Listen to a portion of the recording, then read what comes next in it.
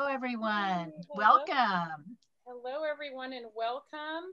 I'm going to screen share for just a moment. While people are getting in, I want to invite you to sign in. So let's see if you can, there's a URL that's been put into the chat.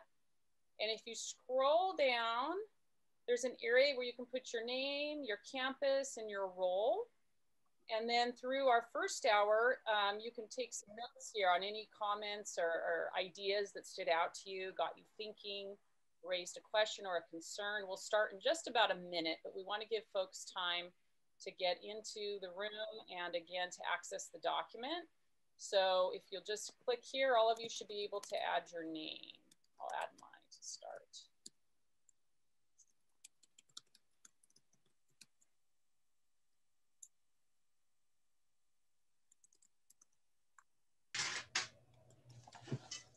Hi, this is Kendrick. Can you tell me where the document is one more time? Oh, sure. Let's get it. Let me check it's in the chat. Should be in the chat. Okay, I just saw it now. Thank you. Thank you. You're welcome. So we're going to give folks a moment. So while everyone's signing in, I see that's happening now, I want to welcome you to our 7th session of Civic Dialogues, Creating Civic Pathways. I am Kimberly Rosenfeld. I teach at Cerritos College. I'm a faculty member in the Communication Studies Department. I am joined today by Patty Robinson from College of the Canyons, and as well as Rebecca Moonstone, who is from 3CSN. She's our tech support and everything wonderful. And Keelan Koning, who I don't see on video right now, but she also is our tech support today. I'm going to stop sharing my screen for a moment, but please continue to sign in, which is here. Okay, all of you are starting to do that. Today, we are joined by, we are so excited to welcome 2 speakers. This is, I think, the first time, Patty, right? We've had 2 speakers in this series at once. Doctors Elaine Ikeda and Dr. Rowena Tomaneng. And Dr. Elaine Ikeda has served since 2000 as the Executive Director of California Campus Compact. She has over 25 years experience in higher education, conducting research on service learning, volunteerism, and community service, disseminating service learning and civic engagement resource materials, and designing retreats, workshops, and learning communities for college faculty, administrators, staff, and students. She has co-authored several journal articles and book chapters on service learning, community engagement, and student development. She holds a master's degree in public health and a master's and doctorate in higher education. And we're so happy to have Dr. Ikeda. We're also welcoming Dr. Rowena Tomaneng. She is the president of San Jose City College. Dr. Tomaneng received her EDD in International Multicultural Education with a concentration in Human Rights Education from the University of San Francisco. She holds an MA in English from the University of California, Santa Barbara, and a BA in English from the University of California, Irvine. Rowena is a board member of the following. So I'm going to provide a list right now. She's a very busy person. A board member of the Chief Executive Officers of the California Community Colleges, the Asian Pacific Americans in Higher Education, the National Asian Pacific Islander Council, and California Campus Compact. She also serves as a co-chair for the Community Colleges for Democracy and is a member of the American Association of Community Colleges Commission on Diversity, Inclusion, and Equity. Rowena has been selected for multiple fellowships and has written and contributed to a variety of publications, including the Journal of Multicultural Perspectives. Welcome both Elaine and Rowena. Thank you so much. On behalf of Rowena and myself, thank you all for joining us today, and thank you to the planning team that invited us to be with you. You know, it's Friday. Happy Friday, everybody. It's also a time, you know, we're all coming from, whether you're coming from a different Zoom call or you're experiencing some of the anxiety around the elections that I am personally feeling, as well as, you know, the turmoil that's going on in our world, whether it's around the pandemic or, you know, this week, the horrific killing of another, unnecessary killing of another Black man. So I just wanted to take a quick moment to just sort of get us centered and focused on being here. You know, sometimes we just have to slow to a stop. We must slow to a stop and connect with the earth breathing beneath our feet and the air that is life passing through us. So we need to land in this moment, be in the now, and maybe you might want to take a moment to just focus on your breathing. Feel the inhale and the exhale of your breath. For some, you may want to put your hand over your heart to feel the rise and fall of your breath. And while you do that, I am going to read a short piece by John Gardner, and this is from the book Living, Leading, and the American Dream. I speak for an optimism that does not assume it has found a cure for all of life's ills, that recognizes the deep intrinsic difficulties in social change, that accepts life's often unfavorable odds, but will not stop hoping or trying or enjoying when it's possible to enjoy. No doubt the world is, among other things, a vale of tears. It is full of absurdities that cannot be explained, evils that cannot be countenanced, injustices that cannot be excused. The individual who does not understand that is disarmed in a hazardous environment. But then there is the resilience of the human spirit. Hope runs deeper than intellectual appraisal. We were designed for struggle, for survival. Only fatal and final injuries neutralize that irrepressible striving toward the light. Our conscious processes, the part of us that is saturated with words and ideas, may arrive at exceedingly gloomy appraisals, but an older, more deeply rooted, biologically and spiritually stubborn part of us continues to say yes to hoping, yes to striving, yes to life.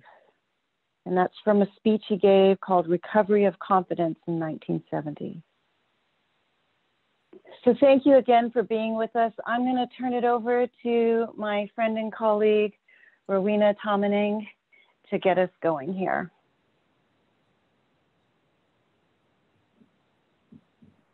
Let me unmute. Thank you. Thank you. Thanks so much, Elaine. And thank you for the invitation to for this morning and the conversation on creating civic pathways. And so now I feel very grounded from all of the Zooming already happening since 8 o'clock this morning. So I really appreciate that grounding, Elaine. And then also I just wanted to comment on these types of grounding activities as really important for all of us to build community with each other and to be very present.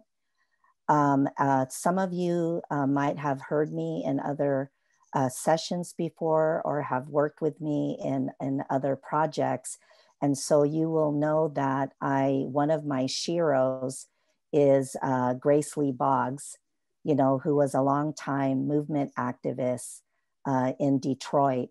And she talks so much about community, valuing community, and then also that movements really are born out of critical connections, making critical connections rather than critical mass.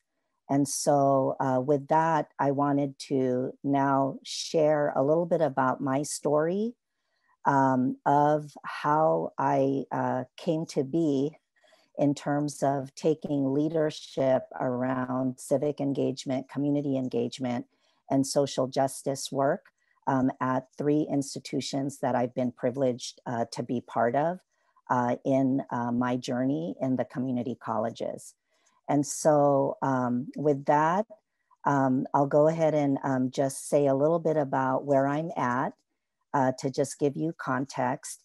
And so I am 10 months in. I just completed 10 months at my new institution, San Jose City College, which is part of the San Jose Evergreen Community College District in Silicon Valley, up in Northern California.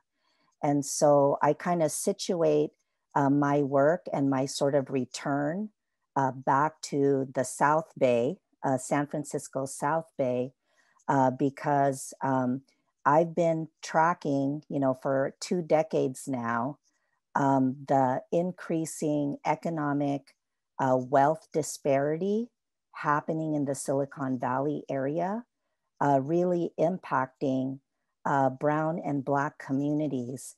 And with the COVID pandemic, it has just highlighted and again has made very visible, you know, the inequality, race and economic inequality that we experience, not only in the Bay Area, but in other parts of the state. So 10 months in at San Jose City College, and then prior to that, as Kimberly mentioned, I was president of Berkeley City College almost for 4 years. And so when I started in Berkeley in 2016, the last presidential general election was in 2016.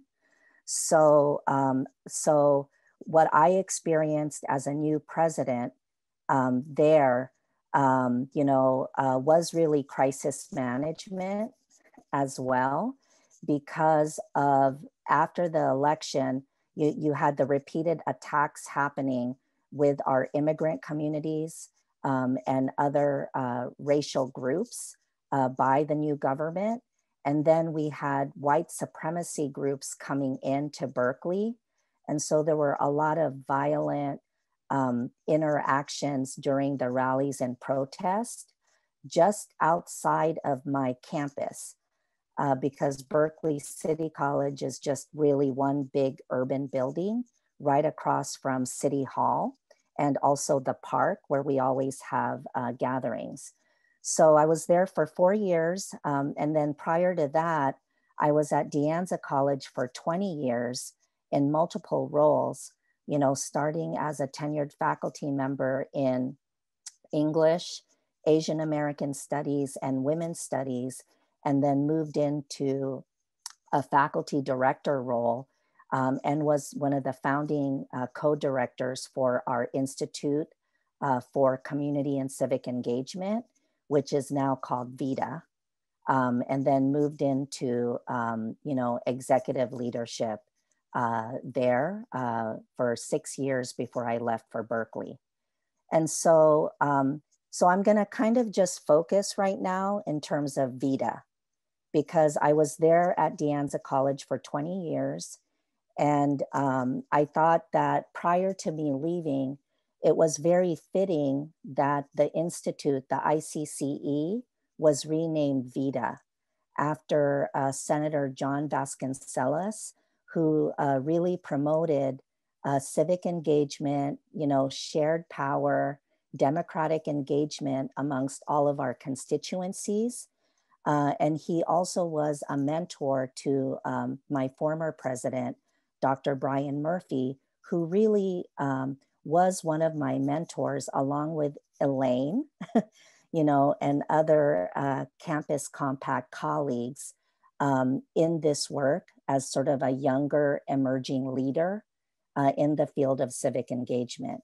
And so VITA, you know, is life, right? And so when I reflect on my journey in leadership to create civic pathways in whatever institution I am in, you know, I reflect and I think of my family and how service, the valuing of community is very deeply rooted in my family and in my upbringing. But of course, it wasn't until my college years that I really started developing a consciousness around political engagement and social justice. So when I was a young girl, you know, my mother always told me stories about my grandfather, my Lolo Crosby, who really was a community leader in his town, his small town in Mindoro, the Philippines. And she had all of these wonderful stories about him and memories of how whenever something was happening in the village, that people would come to the house and they would seek his, you know, support and wisdom, whether it was like physically helping them or if it was just providing advice and bringing community members together. And so, and I did have the opportunity to spend time with him before he passed away because he was very sick. He died when he was 55, but he was very sick and he came to live with us, you know, when I was before middle school. And so with that coming from my family, I realized how my mother and her siblings were also very engaged in serving the community, whether it was through the professions that they chose to do, you know, or the community activities that they decided that they were going to continue the legacy of my grandfather in the Philippines. And so, so that value is instilled in myself, you know, with my generation and with my siblings. And then the other aspect of my family is that we immigrated to the United States shortly before President Ferdinand Marcos declared martial law. And so when he declared martial law, of course, all democratic processes and practices were subverted and undermined in the Philippines. And then that era is known for so many human rights violations, extrajudicial killings, and there were a lot of activists that were political prisoners for a number of years. And so that is also part of my history and my consciousness. And so I always talk to my students about never taking, you know, my rights as a US citizen, because I did become a US citizen when I turned 18. I never take that for granted, and I never take our democracy, you know, despite some of the criticisms and all of the work that we still have to do to realize the promise of America, American democracy, because of that very real history that's even happening. Similar things are happening today, you know, with the current administration in the Philippines. Extrajudicial killings, martial law, you know, subversion of democratic practices. So I wanted to share that about my family background and my history. And then I think the third thing that I wanted to share too around my own journey and my identity development is that when I transferred from Cypress College, Community College, to UC Irvine, I then met very active and politically engaged professors, you know, in a number of my courses. And UC Irvine at that time was very early in the development of their ethnic studies department. And when I was there, they did not even have an Asian American studies. But several of my professors were already infusing their curriculum with ethnic studies content. And during that time, I became very angry that the histories of my community, you know, because I grew up in Cerritos, so it was a very diverse community, that those histories and those stories, you know, were absent in the curriculum. And so I really consider the work that I do. And as I made the decision to go into the teaching profession, I wanted to make sure that wherever I landed in terms of my teaching, that I would be doing multicultural education work, and I would be infusing my classes to make visible all of those absent narratives that have really shaped the country in which we reside. So, so that's sort of kind of my background, my sort of political awakening. And then, of course, when I, got tenured at De Anza College, I was given many, many opportunities by my colleagues to really engage in campus organizing work, and working very directly with students, advising associated student government leaders, advising a number of clubs. And then also in terms of participation in staff and with other employee groups, working on political advocacy issues with other employees around diversity, equity, and inclusion. And so, so then Brian Murphy became our college president. And then he brought with him, his background and his experience, in implementing civic pathways from San Francisco State University. And he, rightly so, which is one of my tips as well, he kind of did an inventory and brought folks together, especially the faculty.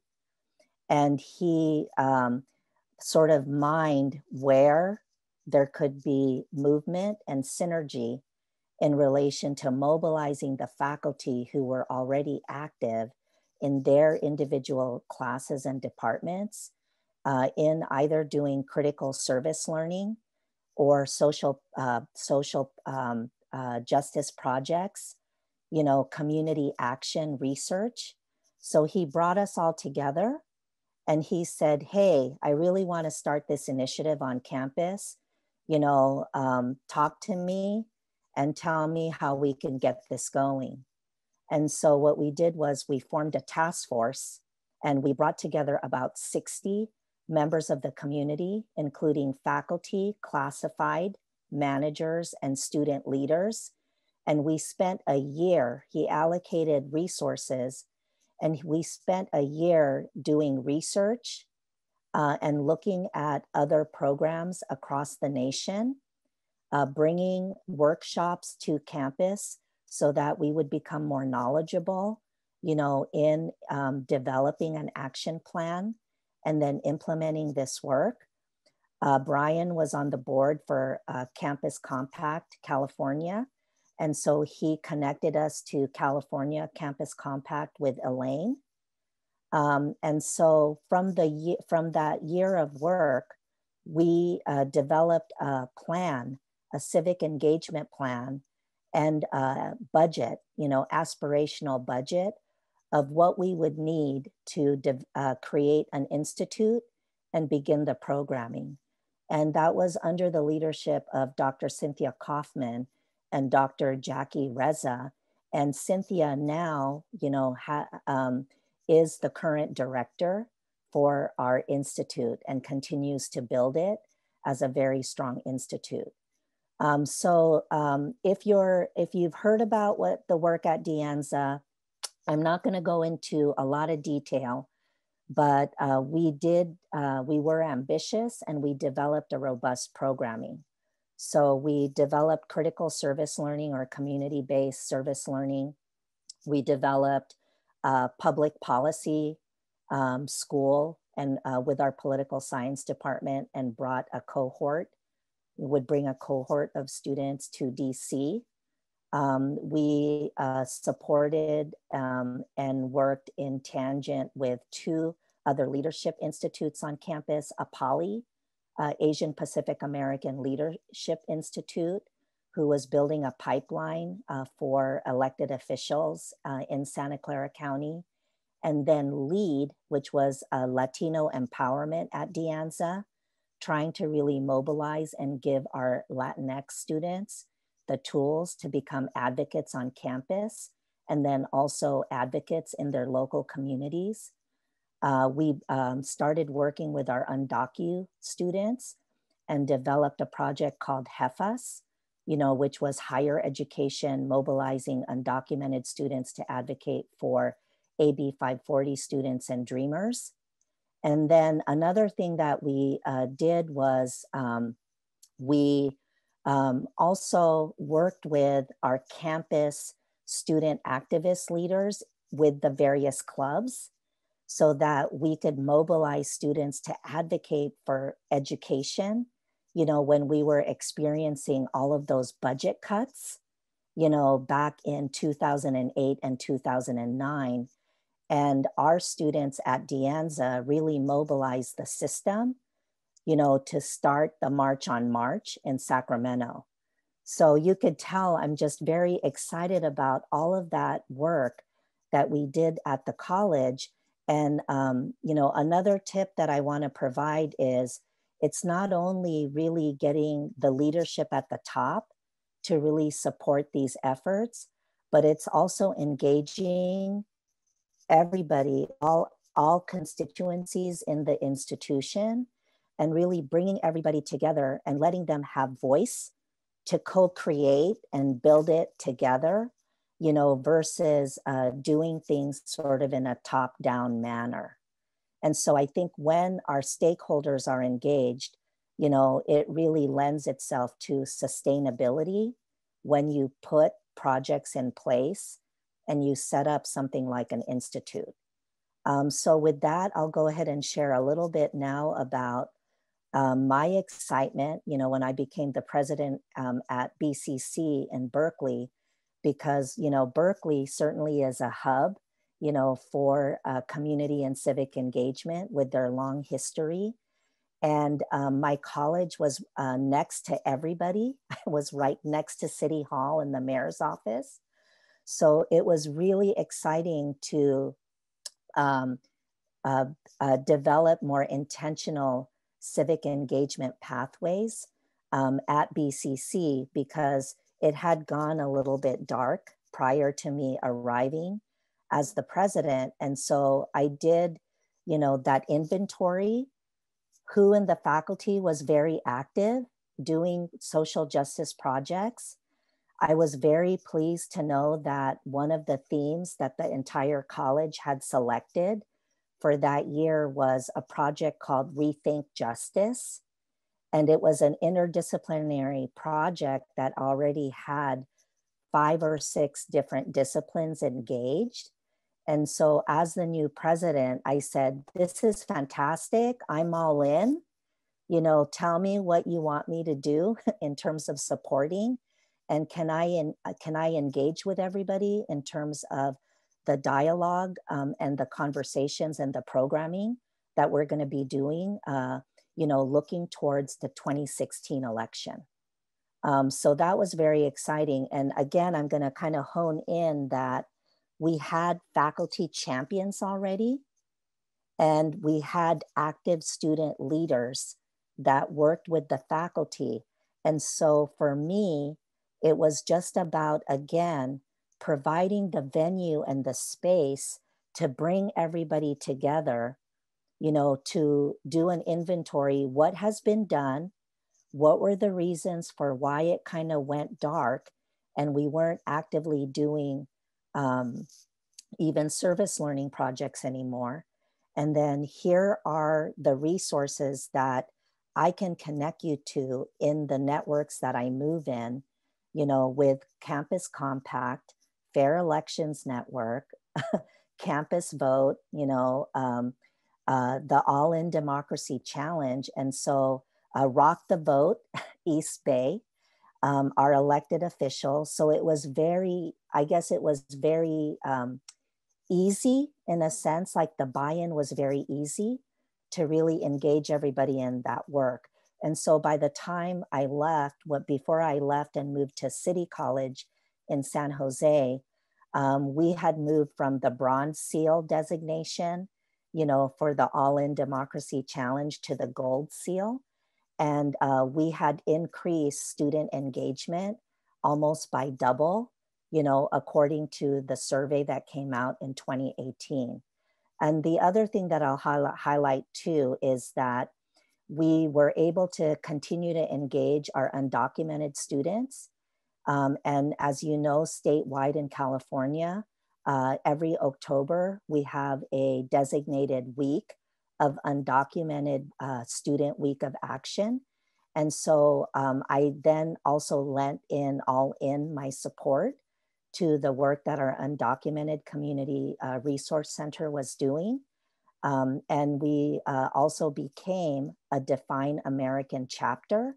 So our students, in our Undocu students, were also provided tools and funding to do grassroots organizing training with Define America so they could do advocacy skills, in addition to our student leaders participating in the DeAnza project, Campus Camp, which was both a combination of the Wellstone model, teaching students how to engage in formal electoral politics and advocacy and policy, but also bringing in the grassroots.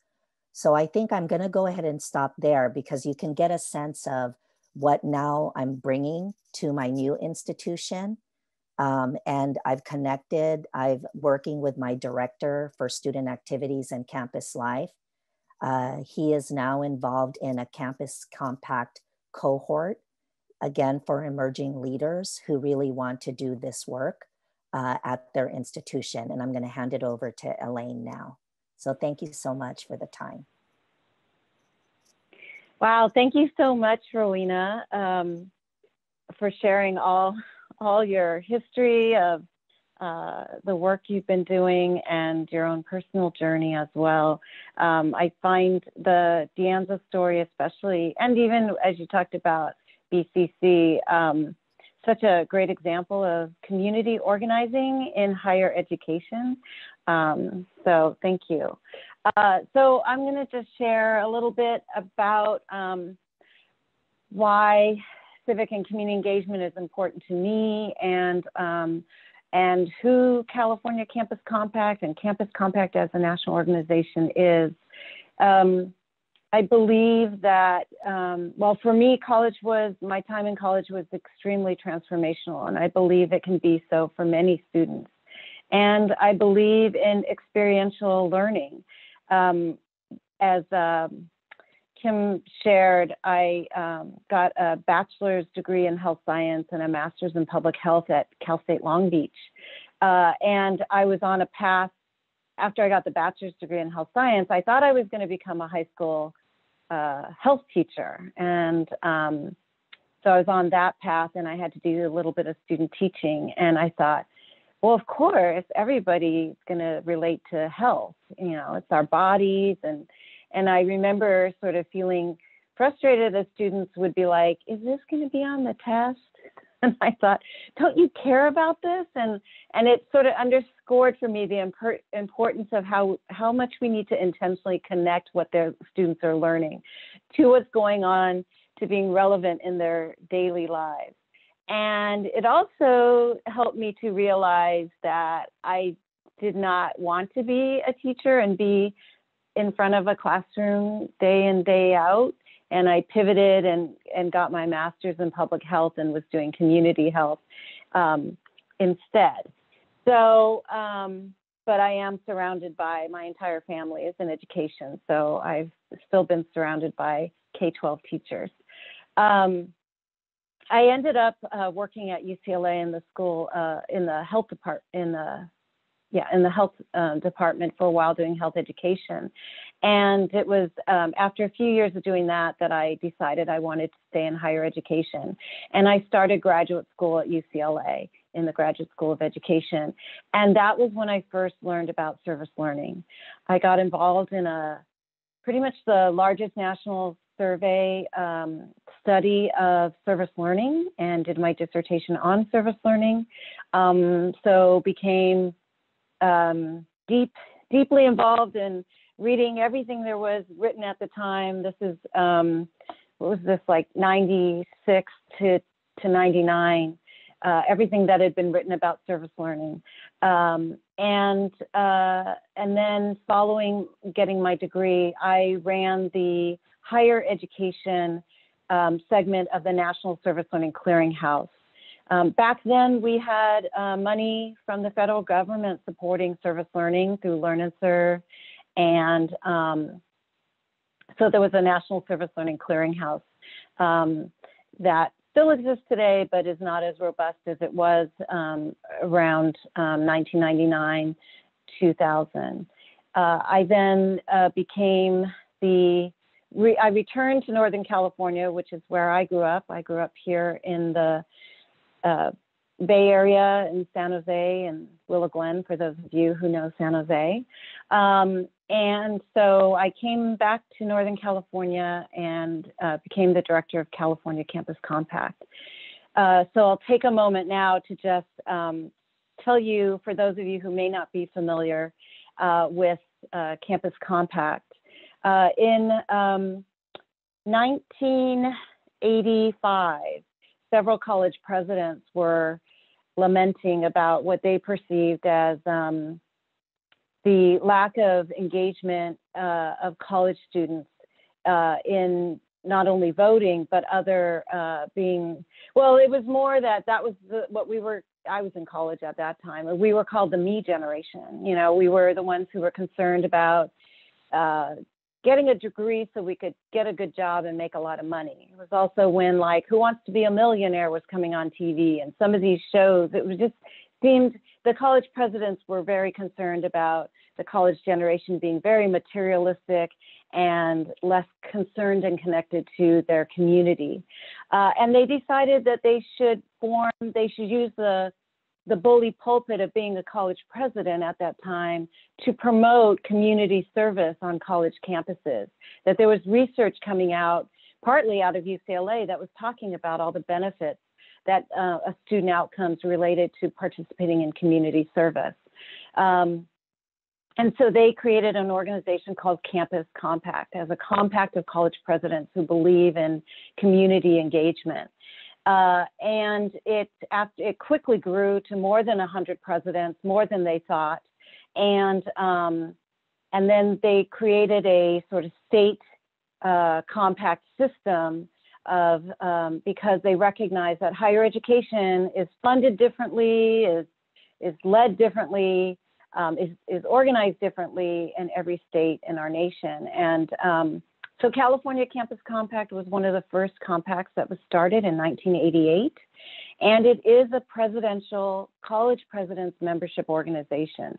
And when campuses join Campus Compact, then they receive all the support and services and resources that we can offer them. Whether back when we had Learn and Serve funding, we often gave mini grants and other grant funding out to our campuses to support the community engagement work on the campuses.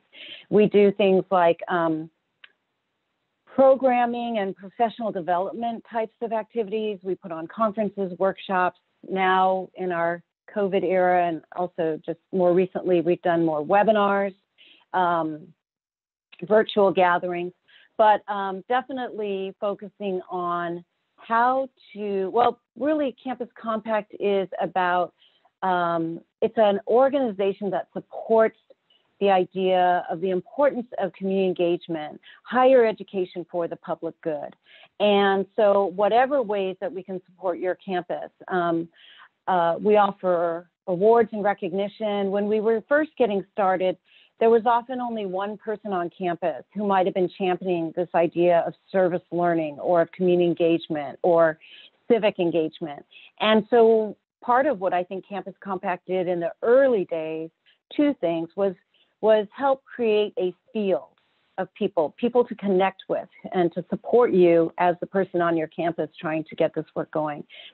The second thing that Campus Compact did very strategically was to focus in the 1990s and early 2000s on bringing faculty, trying to build a critical mass of faculty who were teaching service learning courses, to bring it into the academic side of the institution and not just focus on all the benefits of community service, but the academic side was sort of saying, well, that's all the feel-good stuff, but how does it relate to the academic side? And so Campus Compact did a lot of faculty development trainings, workshops, et cetera, in the 1990s, and to this day still does a lot of professional development and support for faculty.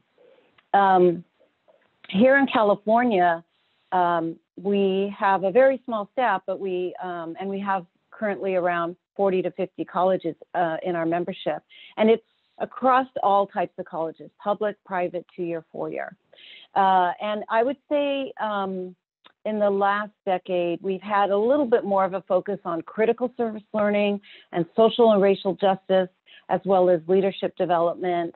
And I personally, and this might not be a surprise since the way I started out our session today, I like to make sure I'm supporting our folks on our campuses around resiliency and strategically addressing and being strategic on how you engage with others on your campus and how you bring your administration along if they're not like a Rowena who's leading from the top. And we're on some campuses, really the movement comes from the students and the community and the faculty.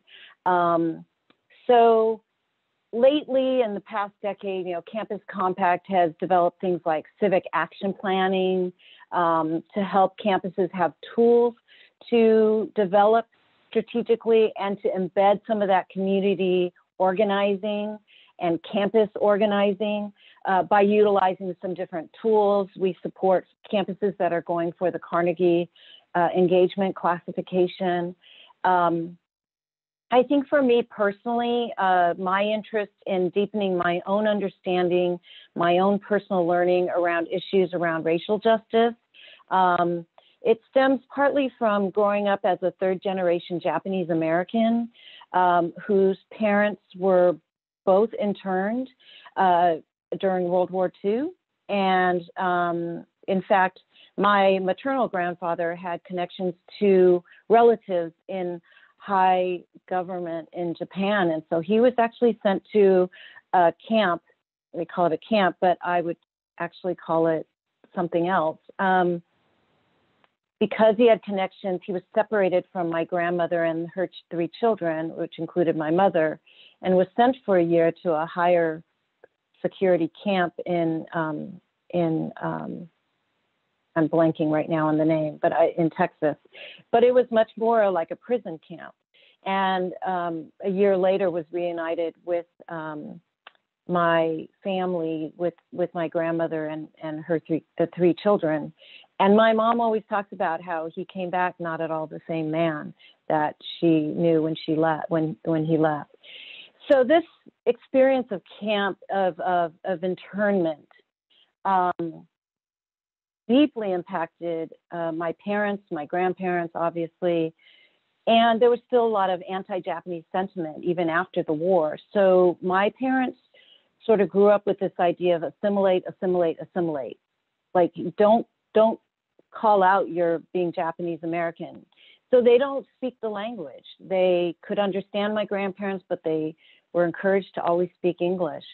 And they were encouraged to just blend into the dominant culture in the United States. And therefore, I never really grew up, unlike other friends of mine that I know that grew up with strong social justice and activity and so forth. I was getting a very different message when I was growing up. So I sort of feel like being involved with Campus Compact over this 20 years now that I've been in the organization really was my learning ground for getting much more aware and reading and having conversations and discussions with much more. I have a lot of mentors in this field who I've learned a lot from, including Rowena, and just really coming to understand what true community partnership means, what it means to have a reciprocal relationship rather than the institution which has historically gone into communities and said, we're the experts and we know what to do. And so I felt like I had a lot of growth over the years, and then translated that into how I chose to lead California Campus Compact by offering programming, retreats, educational, professional development, leadership opportunities, particularly for people of color in the field, to try and retain people of color in higher education. So for me, the work of Campus Compact and the work of our community engagement, you know, there are a number of organizations out there that support this work, and Campus Compact is just one of them. But for me, I believe our work is about transforming higher education so that more students can experience community engagement, and that we can transform higher education to truly be for the public good. You know, Rowena has mentioned a few things we've done over the years, but really, you know, we want you to know you're part of a larger community. And while you may feel you're the only one on your campus advocating, or you're the only faculty member in your department trying to teach in this way, you know, we hear you are actually part of a larger community, and Campus Compact can help you connect to that and offer you quite a few different ways to get support, perhaps from outside your organization or your institution, but you can be connected to other people to support your journey of supporting civic pathways for your students on your campus. So I'm going to actually stop because I want to make sure we have time to answer, for Rowena and I to answer any questions that you might have for us. And I'll turn over to Patty or Kimberly or Rebecca if you have questions that folks have for us.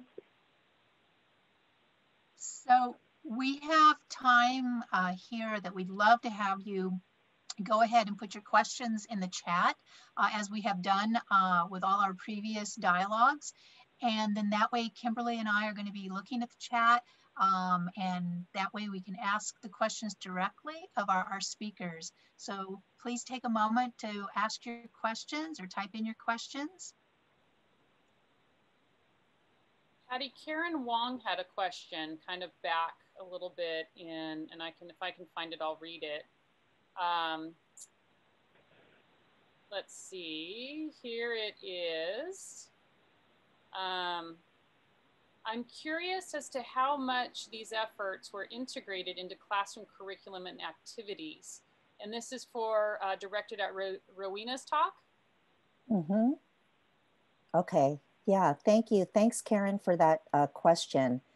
Actually, what we tried to do is really deeply embed the work, and what we did was we not only got it in the mission statement when we did the mission revision for De Anza College, but we also, Cynthia Kaufman was able to get it into as one of our major institutional core competencies. And so if you think about that in relation to curriculum development, and I think Mallory is still here on the Zoom too, so she could maybe chime in as well if she'd like. But it actually facilitates, engagement of the faculty to be including projects, even if they are outside some of the formal projects that you might have under critical service learning, community service learning, or if there is an institute on your campus. And then another example that I can give you just in relation to the projects of the existing work is that LEAD, for example, our Latino, our leadership, Latino Empowerment at De Anza program under the direction of Dr. Mark Coronado. She's the one that started that program. LEAD always has a proposal for action research project that the students do. And so they make a decision around what they see as a gap on campus, and they do research, they interview folks on campus, they put it all together, they make recommendations, and then there's a formal presentation to senior staff about what senior staff is going to do to implement some of the recommendations. So that's another example. And then again, I think I mentioned earlier the work that our very engaged political science faculty are doing. And so they also have developed curriculum that's tailored around, local campaigns, in addition to what are some issues that the students can then take when they do their visits to legislators, whether in Sacramento or DC. So I think really having a lot of examples to provide to the faculty from many disciplines will be useful in terms of gaining momentum for institutional buy-in and transformation. Thank you very much. I think that's just an excellent way of putting it. And I can honestly say the work that has happened at De Anza, and particularly the work that I know Mallory's been involved in and that Cynthia's been involved in for many, many years, just outstanding work on their part. We have a question. I'm actually going to try and condense it a little bit. It's a very lengthy question, but we have one of our attendees is asking, how can we avert dangerous sectarian conflict and dystopia? And I'm looking at the second part of the question. In other words, many of our students are showing signs of psychological burnout. So I reason inductively that this also is a national and global kind of issue. And so I've kind of condensed it down. It's a much longer question, but I think, again, what I'm guessing is really, how do we take a look at the bigger political, social, cultural kinds of issues that are affecting students today, and that many of our students, I think, are just really showing that kind of burnout because there is so much national and global tension and conflict. I'll let Rowena might have some better examples of actual programmatic or stuff happening on campus for students. But I know I've been having, with Campus Compact, held a call recently just in terms of preparing for post-election and trying to make sure campuses are thinking carefully about how to support not only students, but also faculty and other staff post-election, regardless of what happens, and making sure, and we're housed at Cal State East Bay, and actually just this morning I got an email going out campus-wide from the Student Health and Wellness Center, talking about what services they're offering to support students. I mean, I think even before this election got to us, as we're now in the middle of actual election happening right now, and there's lots of anxiety around that. The pandemic also has just created such incredible disruption, challenges, social, psychological challenges for, again, not only our students, also our faculty and staff, as everyone's juggling so much, but especially, I think the isolation has really been challenging. And so, we've been talking for the last 8 months with California Campus Compact and our conversations with our directors around trying to figure out different ways to keep trying to connect students to one another and connect students to faculty. But I'm thinking perhaps Rowena might have examples of other services and support that is being offered to folks. So Elaine, I think that you brought up some great examples, especially for post-election activities. And I see that my colleague, Professor Clark, is here from my sister college, EVC. And so she's been putting out a lot of opportunities for students to engage with each other and then also reflect. So at City College, that's what we have in place. We've made a couple of announcements this week for post-election what we're calling as healing, healing circle, conversations and reflection. And I think also the question was also motivated by all of the racial justice movements, the racial equity movements happening right now, especially with since the murder of George Floyd.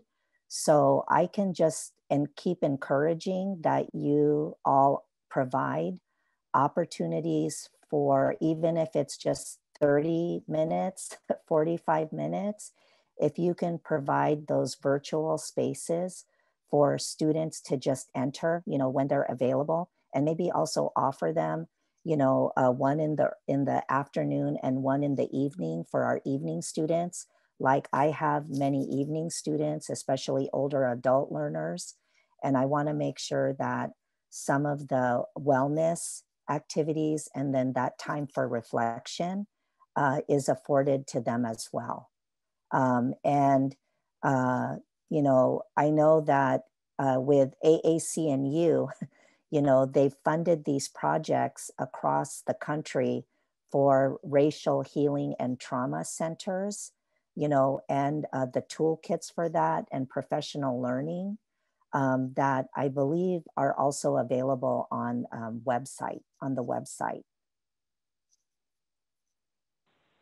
And the Students Learn, Students Vote, SLSV Coalition, if you look up slsvcoalition.org, they also have a post-election guidebook where they've been collecting resources and have links to a lot of the nonprofit organizations out there that have facilitation guides to have dialogues. And obviously there's also the deliberative dialogues. There's the Kettering Foundation also that has their, I'm drawing a blank on the name of it, but they also have facilitating dialogues, etc. So there are resources out there to support as well. But I think the healing circles and like Rowena says, creating the space. And I know some of us feel like, oh, I don't have those facilitation skills. There are lots of support for that as well. And there are other people who are trained that you could call in to invite in. And I'm looking here, we actually have a really good statement and then a question. We have, Wissam has said, I feel the education we provided our students does not equip them or has prepared them to face the complexity of the problems they face now. And then Randall asked, when working with lower economic students or socioeconomic status, the need is great for immediate income, yet we know how transformative service learning is. How do you present civic learning to these students so they choose a civic problem based so they choose civic problem based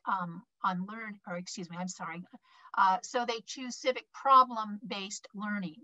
Do any campuses offer direct units for civic service? Is civic learning a mandatory part of existing courses?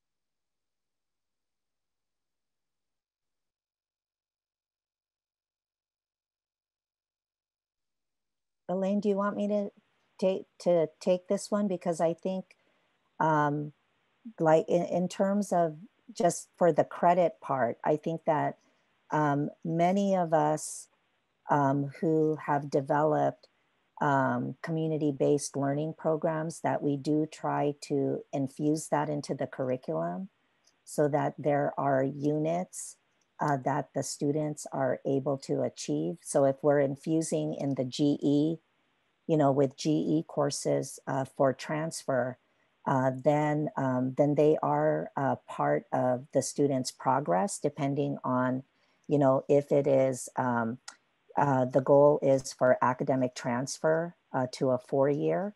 This is from just the community college.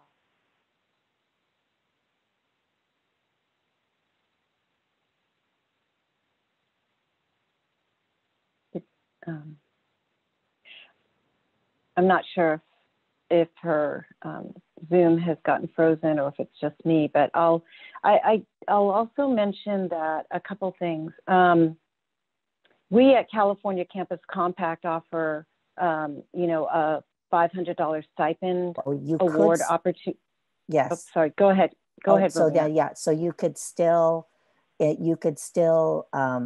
infuse the courses that exist in the lecture space. And then also, I think that depending on what the program is, you know, to really kind of contextualize the learning and the application.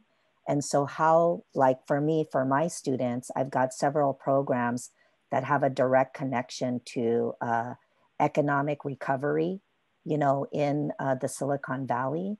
So really contextualizing what they're learning and what their application is to how that's going to impact the community. So I wanted to mention too that there are the state of California has a new Civic Action Fellows through the governor's office.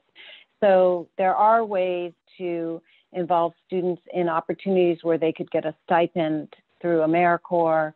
We used to offer that kind of program. We now have a community engagement student fellows program where students can be involved with guided with an advisor or faculty advisor in doing community engaged work, and then receive a monetary stipend for doing that, as a way to try and address that some people, while they really have a desire to get involved, they also need to pay for books, they need to pay for tuition, they need to help out at home with bringing home wages. So there are some of those types of programs. I think, you know, there's been lots of conversations around trying to, especially I think it's a challenge at the community college because so many of the student population is working 1, 2, sometimes even 3 jobs while trying to go to school. And it has always, I think, been a challenge for some faculty to figure out how do I incorporate a service learning component into my coursework, but not add to the burden of students. And so there have been some articles written about this and ideas around things that could be assigned differently to allow for that. I think but it can be a very big challenge, especially if you have a large class. It might be easier if you have smaller classes to really customize, but it definitely has been one of those things that over the years comes up repeatedly as a challenge. And then not just at community colleges, but even at some of the 4 years as well. We've seen such an increase of the number of students who need to work multiple jobs in order to afford higher education. So, sorry, I'm sure that's an incomplete answer, but okay, go ahead, Rowena. I just wanted to quickly add that I was meeting with my AMOJA, which is an African American retention program, coordinators yesterday afternoon, and we were talking exactly about this, that not the entire cohort, but probably about 10 students really want to engage in, you know, what they might be calling a community action plan. And so we were talking about, well, what do we do? Do we try to provide a stipend for that? You know, or do you try to bring it into another programmatic element such as mentoring? And I said, it seems like you could just do a stipend for that, and that for students that complete their action project, then we can give them a stipend, you know, via under our emergency grants, our student emergency grants, so that we can also get around, you know, maybe some inallowables for use of public funds, you know, in terms of giving direct gifts to students. But we've been raising money for emergency grants, and there's a separate grant earmarked for some of our student retention programs, special programs, and so they're gonna move in that direction. So that's another idea I'll throw out that goes along with Elaine's comments. Thank you. And we have one last question before we move into our workshop. And this is from Kendrick Kim. And Kendrick would like to ask the question directly. Hi, I was just wondering, when you were talking about the civic engagement of, getting the students together and the healing process after the vote consequences, I'm just curious in terms of long term, uh, how do you address the students that really do believe in the Charlie Kirk, Ben Shapiro, PragerU websites, and really just kind of like correct them in a way that's not insulting and not offensive to those students? Because I've encountered some students that really believe in those websites, and I'm thinking, and I actually didn't even hear of them until they told me about it, and they believe in a lot of the stuff that's going on with that website. Like, gender is not a social construct; it's based on only male and female. A lot of misinformation that these young kids are listening to on YouTube. So I'm just kind of curious, how do we correct that in a way that that doesn't cause conflict, because we are in a heated culture war between what's considered the left and what's considered the right, and it's even to the point of science versus non-science. You know what I mean? So how do we kind of address the students that, hey, this information is incorrect, and here's why, without, I guess, invading their space to make them feel offended? Because I've noticed that people do get offended pretty easily when you do kind of point out with facts that that isn't a completely wrong website to go to for your information, especially on a lot of issues like gender and LGBT. It's incorrect. I just wanted to know your thoughts, and anybody else that wants to kind of talk about that.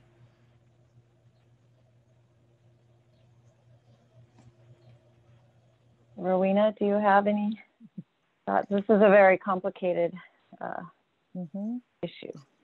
I mean, I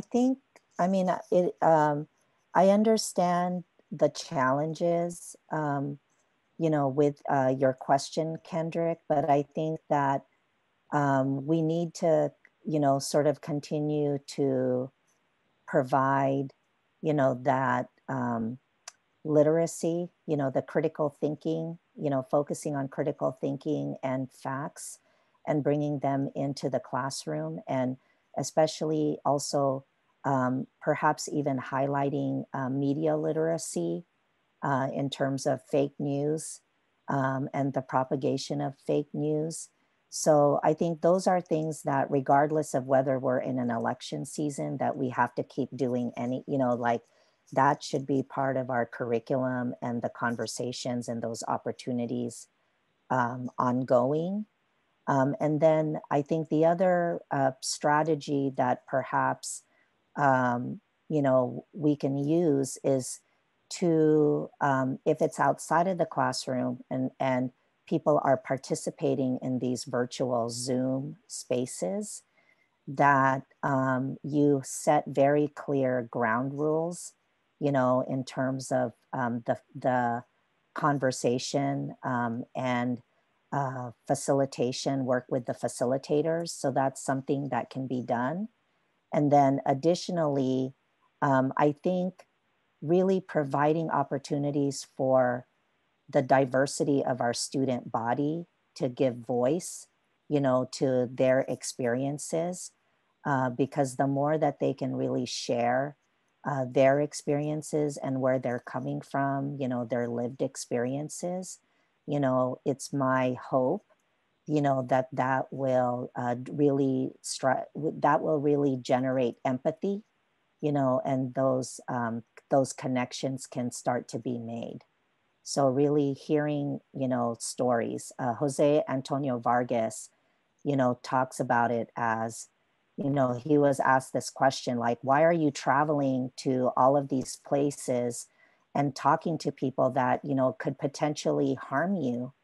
And he said that he just really wants to listen, and he calls it radical empathy, to really be able to listen to folks that really are not open, to hearing you and seeing if you could, you know, um, break the glass, in terms of building connection.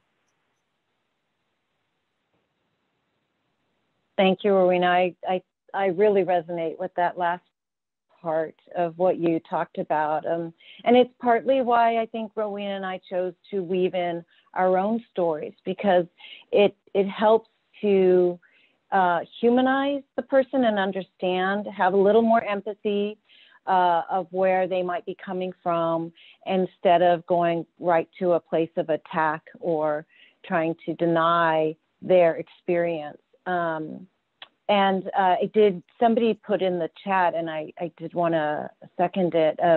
I recently listened to, I think it was an NPR podcast on media literacy, and it was really, really good, and would probably provide some helpful context to this particular issue. So I want to turn it back over to Patty and Kimberly and Rebecca, and because I know we wanted to allow you all time to be in discussion through the breakout. Well, thank you all very much. We just want to say we didn't mind going over, because these were great questions and your responses were wonderful. And certainly we really appreciate you taking the extra time to be with us and to answer these very, very important questions. And we've had several folks who've put in the chat, this is my favorite session. So, you know, that's great. And we just want to say thank you again so much for participating in today's dialogue. We've all learned a lot, and you've given us some great ideas to carry on into the workshop here. So again, thank you so very much. Thank you. Yes, thank you both. So we're going to go. Yeah, go ahead, Eileen. Oh, I was just going to say, I'm going to put my email address in the chat in case anybody does want to reach out to me about joining Campus Compact and getting more information on that. So people can reach out to me directly. Oh, super. Yes, I'll do the same too. And if anybody wants more information also, College of the Canyons is a member of Campus Compact, so happy to also, you know, provide you with any information that you might be interested in as well. And College of the Canyons is like another De Anza college with great experience and a lot of wonderful programming there under Patty's guidance and leadership over the many years. So. Thank you. I got the how do I say it? De Anza was the model. It is the gold star. So it is a fantastic program. But thank you again, everyone. We really appreciate you being here today. Yes, thank you very much, Elaine and Rowena.